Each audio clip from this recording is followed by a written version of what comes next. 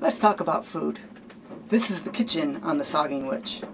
On a boat, they call the kitchen a galley. So this is the boat's galley.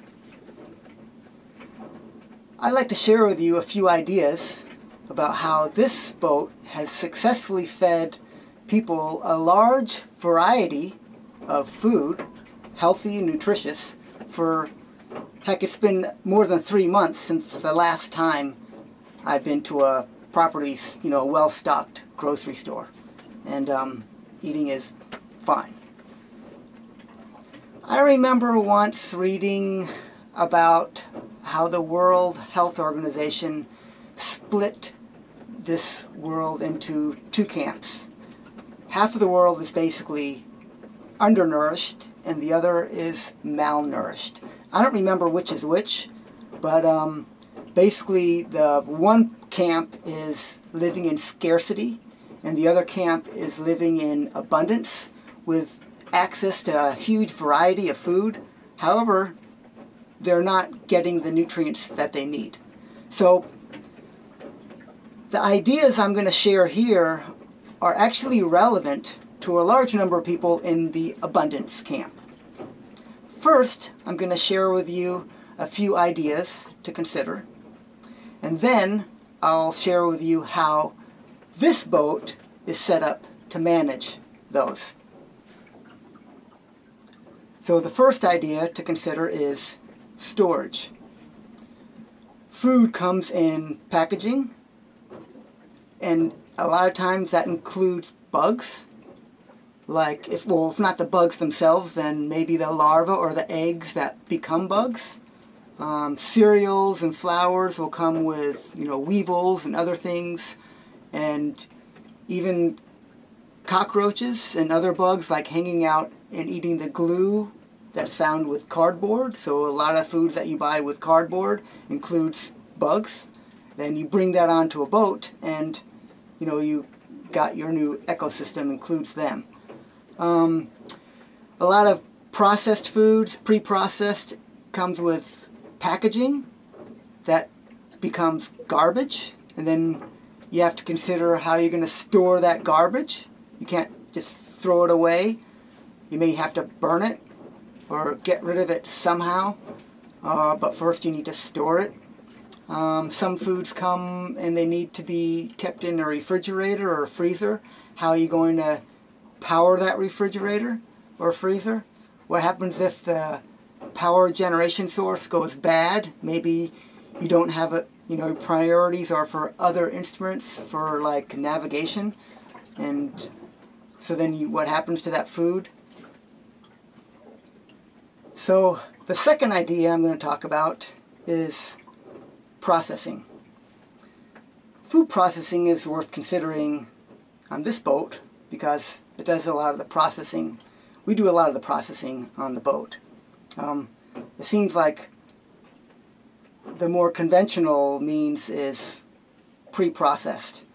I already talked a bit as far as in storage about what do you do with the packaging, and that becomes garbage. So that's a huge consideration for pre-processed foods. Another thing worth considering is, the health of the pre-processed foods.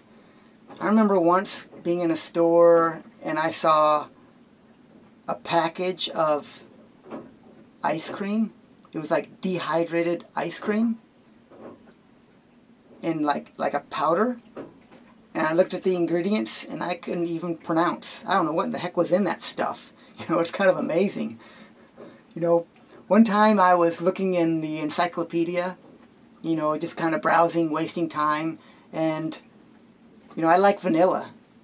Just another example. You don't really know what you're getting at pre-processed foods. So vanilla extract is most of the time artificial because it's not made in many parts of the world. They're not grown and hard to harvest. There's a lot of manual work into it or something. So when you buy artificial vanilla extract, most likely on the ingredients label it's going to say other natural flavorings or other natural ingredients, and that means castoreum. And castoreum comes from North American beaver scent. They use it for like perfumes, but mostly it's for vanilla extract. So I don't know. I'm still gonna eat vanilla extract because I like it, but that's just one example that's kind of crazy on some of the garbage we get in our processed foods. So that's the second idea that we're going to consider, because the goal on this boat is to bring as much processing, back, do as much processing on the boat and leave as little out, before the boat as possible. Okay, the third idea we're going to consider is cooking. What kind of power source we're going to use for it? Propane's popular, natural gas, diesel, sun, kerosene. What kind of equipment are we going to use to make the most efficient use of that fuel? So now I'll share with you how this boat manages those three ideas or constraints and still delivers a large variety of healthy, nutritious food. So for storage, this boat manages without a refrigerator and without a freezer. No worries about the power consumption or generation of that power. And only a few generations ago and beyond and before, nobody had a refrigerator or a freezer. And actually, I think a lot of knowledge since those times has been lost in terms of effective long-term food storage. For example, with netting, I put a lot of food in nets, and what you put together affects how long they live. Like, for example, you don't want to put oranges and apples together. So citrus and apples or pears do not like being together. But same thing with potatoes and onions. Don't put them together. But if you put onions and citrus together, they will last longer. It's like both retard each other's ripening. And same with apples and potatoes, pears and potatoes. If you put them together, then they retard each other's ripening. So that's why the Saugeen Witch has two hammocks, and they segregate those. I'm sure there's other forms of storing, fruits and vegetables like that. But mostly, cabbage will last, a month or two. Onions, potatoes will last, a couple months. Carrots will last a long time. There's a lot of things that will last for many weeks without a refrigerator. Others, like broccoli, you have to eat sooner, only will last a couple of days.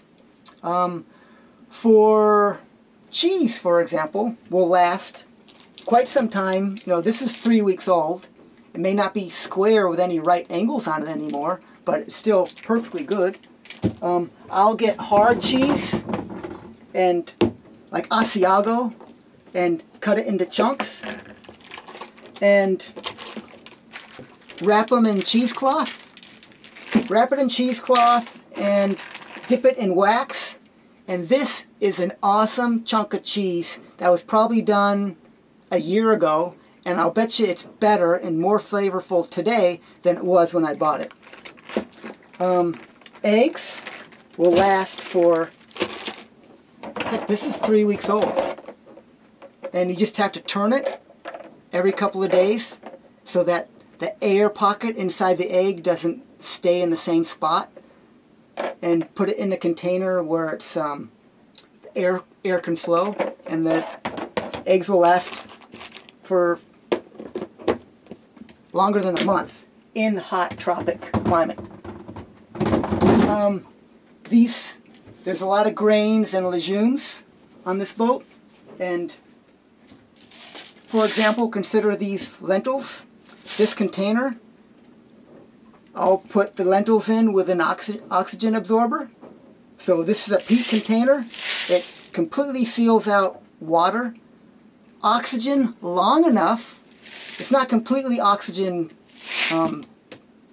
permeable, or impermeable, but long enough for an absorbent oxygen absorber to kill any bugs that came with the grains or legumes, and any larva that gets born, they die because there's no oxygen. So it's long enough for, many weeks to kill anything. So you basically bring no bugs along. As far as nutrition goes, this container of lentils, for example, has over 6,000 calories and close to 500 grams of protein. So you get a lot of nutrients, and you get no bugs, and it's dense, so it doesn't take up much space. And that's the same with beans, dehydrated vegetables. So this is broccoli and potato, and what else? This is like, it's like soup base, but it can be a lot of things. It's carrots and parsley and onion, and so this is kind of, you can process it yourself. So that's how this boat manages, some of the way it manages some storage of food. So for the processing of food, I've tried to push that back as far as possible. Hence these grains. So I have a grinder here, basically by hand. You can put a number of different attachments to it, and this one here will turn this spelt into flour that can be made into bread, biscuits, tortillas, cookies, pasta, any number of things. I'll grind up beans and put that together and make like vegetable burgers, and put that in all kinds of things. You can make hummus and bean dip. It's basically limited to your imagination. Here is another thing to turn oat into oatmeal. You ever bought cereal and seen bugs in it, a few months later? So this is a lot more dense. When you store food in its natural state, whole state here, it actually is more dense. So basically, this spelt unground like it is, if I ground this into flour, it would be almost double the volume. So this would almost fill a package of flour that you'd buy in the store. But here it's more dense, so it takes less space. Here's a thing to make spaghetti. Grind up spelt into flour, mix it with some eggs and some olive oil, and you got spaghetti. There's a little grinder here for processing. This thing I used the other day and turned 2 coconuts into shreds in about 10 minutes. This guy here is valuable. If you get like herbs, there's lots of herbs and spices, so you can get whole is better because it holds its flavor longer. So like the cumin, cardamom, peppercorns, something like this, so you can grind them up and you'll get a lot more flavor over, out of 6-month-old spice or herb than you would out of a pre-ground spice or herb.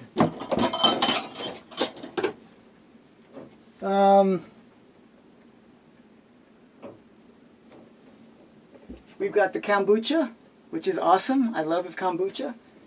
And basically that thing pumps out about once a week about 7 of these cans or these bottles, so we get, a bottle a day of good carbonated flavored drink.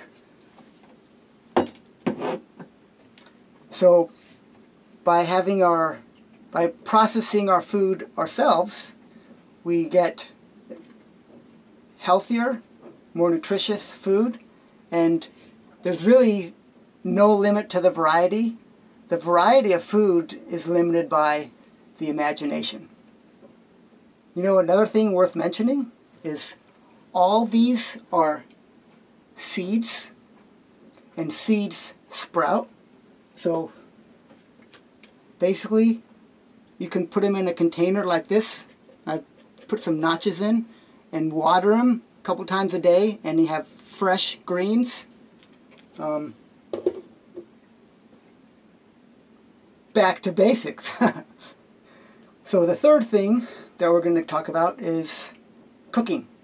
So this boat has no microwave, and the oven actually sits on top of the stove. So for now, this boat only has a single kerosene burner. It used to have a diesel stove, and then I replaced that with an overpriced Wallace diesel stove that after a couple years, that dirty diesel burnt to the point of it wouldn't boil water anymore. Well, that sucks. Kind of like almost life-threatening, because you need to cook this kind of stuff to eat it. I remember, propane's very popular too. I remember meeting a guy from South Africa in the Canary Islands, and he was basically stocking up on canned food to take down to the Canary Islands because he couldn't get his tanks filled. So he was just going to eat cold cans of food. Thousands of miles of sailing from the Canary Islands to South Africa. Anyway, kerosene is super easy to get.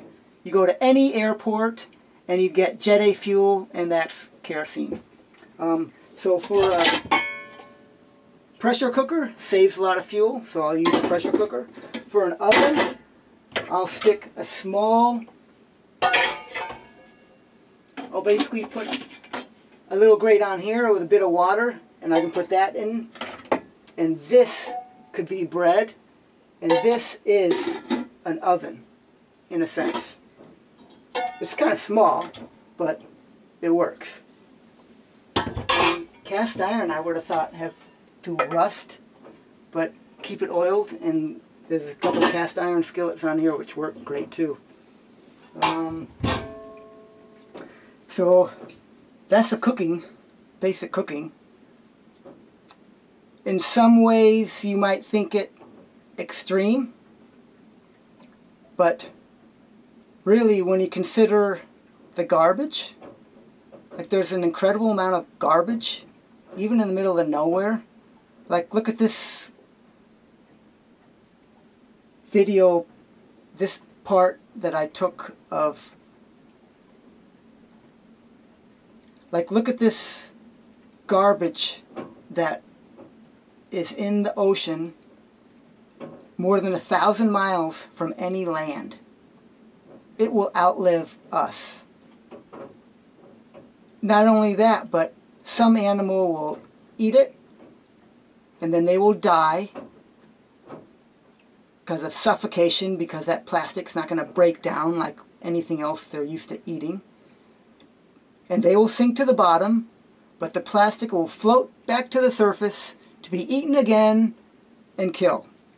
So that plastic will outlive us, and it'll kill many things over and over and over again. So I actually feel some proud to have, like, here's a container that I had to throw away. It's full of plastic. This was an old vinegar jar for cleaning and making kombucha, and this contains over 2 months worth of garbage. And I think, wow, that's pretty darn good. The goal actually should be 0. But if you do more of the processing yourself and buy less processed foods, you'll have more fun, you'll eat more nutritious food, and you'll have less garbage. And the variety of your food is only limited by your imagination. That means it's unlimited. So before I end this, I'd like to go a little bit off topic and show you a bit of the spot where I'm at right here. So here we are, a long ways from a grocery store, eating nutritious food. And where are we? We're at 16 degrees, 57, minutes south latitude and 144 degrees 35 minutes west longitude. And it's like inside of a coral atoll. So there's no boats around, so there's no wakes from anything. And that's, you know, the weather basically is coming from here. That's to the east. And you can see the waves breaking over there. That's the rim of a coral atoll. But those waves aren't making it because they're breaking up on those coral rocks. And so we got the palm sand. It's just white sand. Calm kickback spot.